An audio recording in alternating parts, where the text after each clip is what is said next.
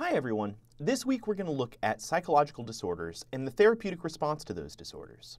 Examining disordered behavior of course assumes that there's such a thing as ordered behavior, which we already know from looking at the content of this course is varied and different across different people. What we mean by psychologically disordered behavior is behavior that is deviant, distressful, and dysfunctional. Deviant behavior is behavior that some of you may have engaged in last week in the social norm violation. Simply things that are different than the normal behavior in given situations. That alone is not worthy of a psychological disorder. These behaviors must also be distressful. They must cause some psychological or physiological problem for the person engaged in the behavior, something that's undesirable. And finally, these behaviors need to be dysfunctional. They need to cause some particular impediment or cause some dysfunction in the person's life.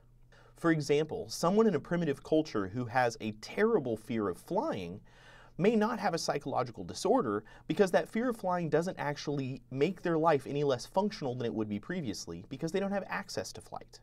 In this video, we'll primarily focus on different types of disorders, but first we'll begin by talking about different psychological perspectives on disorders. I like to cover psychological disorders in therapy last because it really builds on our understanding of all of the different perspectives in psychological science. Just like those different perspectives have different thoughts on human thinking, feeling, and behavior, they also have different thoughts on disordered human thinking, feeling, and behavior, right? So these different perspectives approach different psychological disorders differently. I'd like you to spend some care with the textbook, looking at how these different perspectives approach psychological disorders. Think about just one, for example. Let's say a client expresses that they're having hallucinations. How might the biological perspective look at those hallucinations? Or, for instance, how might the psychodynamic perspective look at those hallucinations? Not only might the treatment differ dramatically, as we'll talk about in the next unit, but certainly the perspective on the disorder would be different. Whereas the cognitive perspective may be focused on the irrational nature of those hallucinations and trying to convince the individual that those hallucinations are false, the biological perspective may be seeking neural underpinnings of those disorders and attempt to treat them in that way. The perspective that we'll be adopting for most of the rest of the class is this integrated perspective that I've really been trying to foster all along, what we call the biopsychosocial perspective, the idea that all three of these things, biological, psychological, and social influences, come together to produce those behaviors. From that perspective, clinical psychologists have attempted to categorize patterns of disordered thinking, feeling, and behaving. They do this for a variety of reasons. One is to make treatment of those disorders easier, because it allows scientists treating and studying those disorders to understand what each other are talking about. It gives them a common language. We're going to use those categories developed by researchers and listed in the DSM-5 in order to understand some of these disorders. Let's begin by talking about anxiety disorders.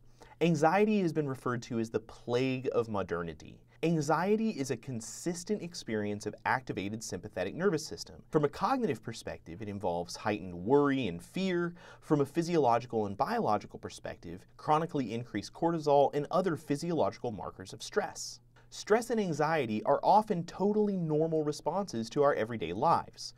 Remember, in order for something to be disordered, it has to be deviant, distressful, and dysfunctional. So the anxiety has to be an abnormal response to a situation, deviant. It has to be distressful, as anxiety often is, and cause some discomfort in the individual. And it also has to be dysfunctional. It has to get in the way of that person's daily life and success. Anxiety disorders are a class of disorders under which several specific disorders fall. For example, generalized anxiety disorder and panic disorders deal with experiences of feelings of anxiety in inappropriate situations or at sort of inappropriate intensities. General anxiety disorder in particular is incredibly common, and many people experience generalized anxiety, heightened levels of sympathetic nervous system arousal, and chronic worry in our society. Phobias are another example of an anxiety disorder. A phobia is a specific deviant and dysfunctional response to some stimuli in the environment based in fear, a chronic and overreactive fear to some stimulus. Now remember, in order for something to be disordered, it has to be dysfunctional. So in order for you to have a phobia about something, that fear has to actively get in the way of your well-being. For example, many people don't like spiders. But for someone who's arachnophobic, the sight or even the idea of a spider can cause such a severe anxiety response that they're incapable of performing their normal daily duties.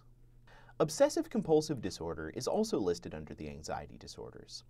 The reason that it's an anxiety disorder is that the obsessions, which are chronic and intrusive thoughts about a subject that are unwanted, and the compulsions, which are chronic and intrusive behaviors that are unwanted, are often motivated by a desire to reduce anxiety.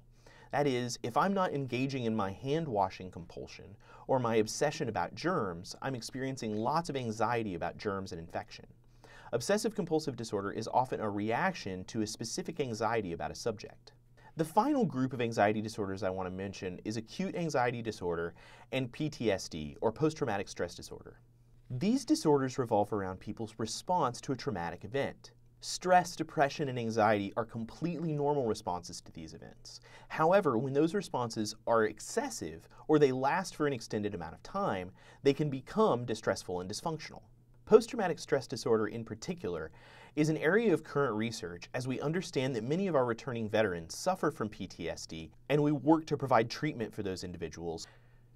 As I mentioned, anxiety disorders are incredibly common. The other very common class of disorders across the world are mood disorders. Mood disorders are deviant, distressful, and dysfunctional patterns of feeling, or affect. Affect comes in a valence and an intensity. So when we're talking about affect, we're talking about positive or negative mood, and we're talking about the strength of that mood. So I can have strong positive affect, or good, strong, happy feelings, or weak negative affect. The most common mood disorder is major depressive disorder. Major depressive disorder is an episode lasting more than 6 weeks where the person experiences a lack of interest in things that they once enjoyed and overall depressed or sad mood. There are a variety of other symptoms that come with depression. It's really a family of disorders that can often include physiological symptoms, like a lack of sleep or an extensive amount of sleep, like the inability to eat or extensive overeating. And on the worst ends of the spectrum can also involve suicidal thoughts and even suicidal behaviors. Major depressive disorder is incredibly common. Over 1/3 of college students will experience a major depressive episode during their college career. But its commonality does not mean that it's not incredibly distressing and dysfunctional and very dangerous. I hope that as a result of this unit, you'll be more aware of the symptoms of major depressive disorder both in yourself and in your peers, and that you'll work to help individuals who are experiencing those symptoms to seek the help that we're going to talk about in the next unit. On the other side of mood disorders are the positive affect disorders, like mania or bipolar disorder, which has aspects of both depression and mania. Mania is high affect, often coupled with a sense of indestructibility and uncontrollable impulses. Bipolar disorder includes both symptoms of depression and mania cyclically. Bipolar type 1 has full-blown depressive and manic episodes, where bipolar type 2 has depressive episodes coupled with hypomania, an experience of relative levity and increased mood that doesn't quite go all the way to a full-blown manic episode. Now that we've discussed the disorders that are relatively common in our population, we're going to turn our attention to a few classes of disorders that are relatively rare, but that help us understand how the non-disordered mind works. Dissociative disorders are the disorders that are associated with the loss of the sense of self, or a sense of identity, or individuality. One of the most well-known dissociative disorders is dissociative identity disorder, formerly called multiple personality disorder. And there are many questions as to the validity of dissociative identity disorder as an independent diagnosis. I encourage you to look at that section in your textbook carefully. There are several documented experiences of dissociative amnesia and dissociative fugue, particularly in high-stress situations. These are situations where a person often temporarily loses their sense of self or memory for recent or distal events. There's a classic example of someone attempting to fake a dissociative fugue in the television series Breaking Bad. But just because these disorders are relatively rare and poorly understood doesn't mean that temporary episodes do not happen, especially in cases, as I mentioned, of extreme stress. And understanding how that sense of self can be lost may help us understand what that sense of self is in the first place and in a non-disordered mind. The next disorder I'd like to talk about is schizophrenia. Also relatively rare, this disorder is often characterized by its positive symptoms. These are symptoms which you can sort of think of as additive. Things like delusions and hallucinations, things that are perceived but are not actually observable by anyone else. Like other disorders, schizophrenia is actually a family of symptoms.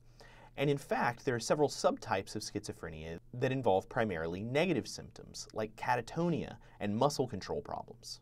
Schizophrenia is characterized primarily by cognitive impairment, an inability to organize the way that the world is viewed and also presented. But if you looked at schizophrenia from a biological perspective, you would notice that people who are diagnosed as schizophrenics post-mortem have larger vesicles in the brain. These are the fluid-filled areas in the center of the brain. The increased size of the vesicles in the schizophrenic's brain, coupled with a decrease in white matter, means that there are some neurological differences that might be responsible for or responsive to the cognitive problems. Schizophrenia, like other psychological disorders we've discussed in this unit, is rather heritable, and twin studies have helped us reveal that heritable component. Finally, we'll take a moment to discuss personality disorders.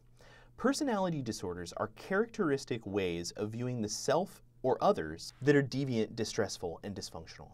Some of the characteristic personality disorders are things like paranoid personality disorder and antisocial personality disorder.